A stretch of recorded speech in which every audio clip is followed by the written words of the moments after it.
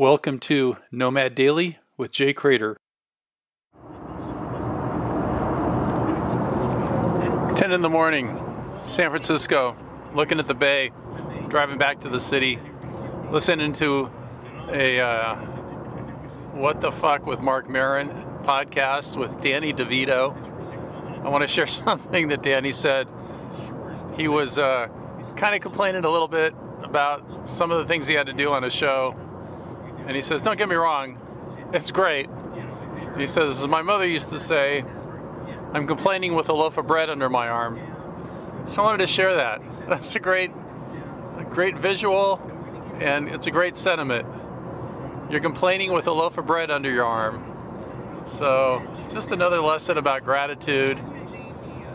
NAOG, Nabinski, attitude of gratitude. I'm grateful. The sun is shining. I'm doing okay. For more information and bonus content, visit nomadj.com.